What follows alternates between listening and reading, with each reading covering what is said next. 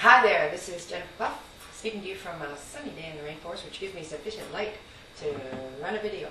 This is in answer to a question by an advanced intermediate who's talking about embouchure control. They sent me an MP3 where basically I could hear that they were very, very tight in the lips and blowing at a really deep angle on the flute. So what I'm going to do is I'm going to suggest exercises that allow you to use less tightness in the embouchure and to move the whole embouchure off the teeth so that you have lots of flexibility. This is a lovely face to make. I say to my students, I say, you have to pretend you're French and you're so bored. I am so bored. I think that's from some movie we used to watch. But anyways, you want the lips well off the teeth, which means the lip corners are forward, and you want to find a very average flute embouchure to start with. Mezzo piano, no demands on tone color, anything like that. But basically you're finding the center of your embouchure so that you can be flexible in leaping large distances with no muscular effort and no excessive jaw movement or anything like that. You know, back in the 50s, a lot of people were taught the tight embouchure, and in order to leap octaves with a tight embouchure, you have to go and make all these changes, but with the very forward kind of French embouchure where the lips are well off the teeth in the center, you're able to make changes because you can actually use the side muscles to move the lips up and down. And I'm making faces into the camera. Anyway, so the first thing you do is you start on B natural, and you're going to just be doing your low long tones, okay? But instead of doing them with any kind of dramatic intent on getting a great tone, you're going to do them with, I don't care what tone I get, I'm going to gradually grow into a very flexible tone that can have a little bit of breathy or have a little bit of intense core to the sound. So I'm just going to start on a cold flute here. Be natural. Hopefully I won't crack the microphone. Now I'm going to start very presented forward and very sluggishly, like I don't care what happens.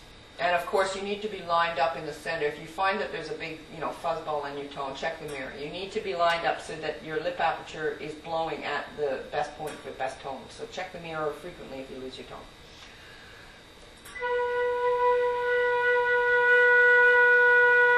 Now, using my lip muscles, I'm going to go up and down. And I'm going to find the fine degree where I've got a little bit of breathy and a little bit of core to the sound.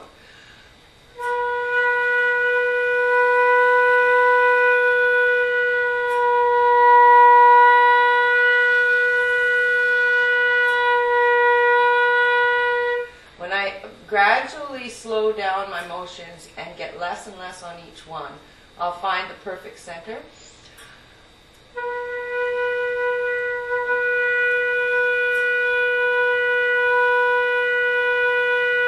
Now at this perfect center, the flute seems to be making the sound all by itself. I'm not actually putting any great effort into it.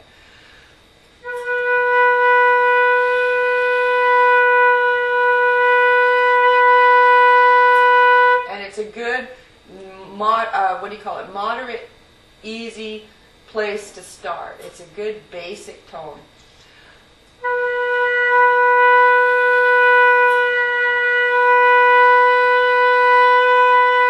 Pressure of the lip plate is only against the roots of my lower teeth.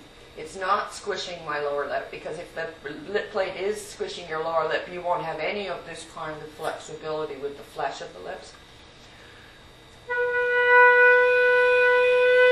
So if you read Roger Mather, he talks about lowering the pressure of the lip plate by going down and out, so the flute is being like slightly half millimeter at a time, rolled down and out. But basically it's in the same position you always put it in, it's just that there's no pressure up here. The only pressure is there.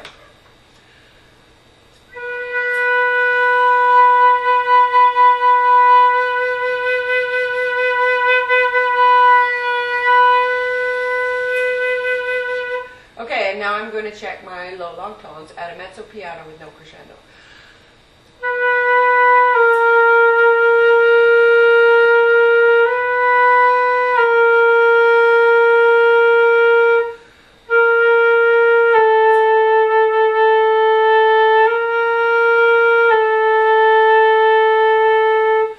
Demands being made on my muscles at all.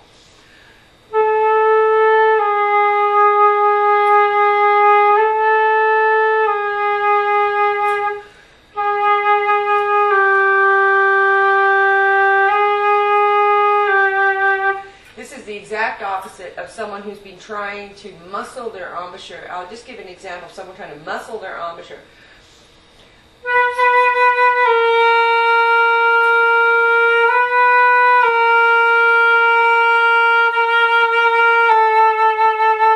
Okay, that's so much effort, and first thing in the morning, that's not what you want to do. You may want to do that for some extremely modern piece that you're working on, but it's not a good basic embouchure at all. It just creates so much tension, and you can't possibly play for 3 hours at a time. Okay, so as you go down the flute, and you're just finding this off the teeth, very, you know, a little bit high, a little bit low. Oh, the flute's ringing by itself. Okay, you should be able to get down all the way to low C after a few weeks' work, or anti-work.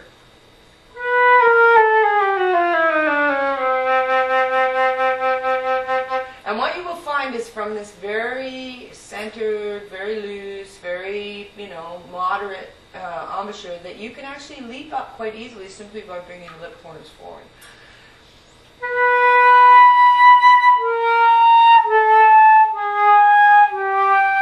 So basically, the center of your lips is no longer being pulled tight against your teeth. It's quite far forward, which gives it the mobility to go up to upper range notes very quickly.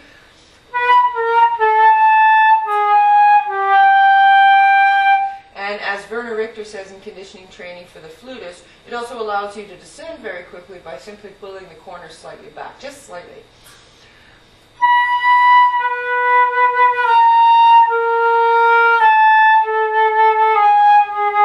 Which enables incredible embouchure flexibility. This will later lead into tone colors and everything else that you need, but this is the basics. Okay, so hopefully this worked, and I'll just see if it worked. Okay, see you. Bye.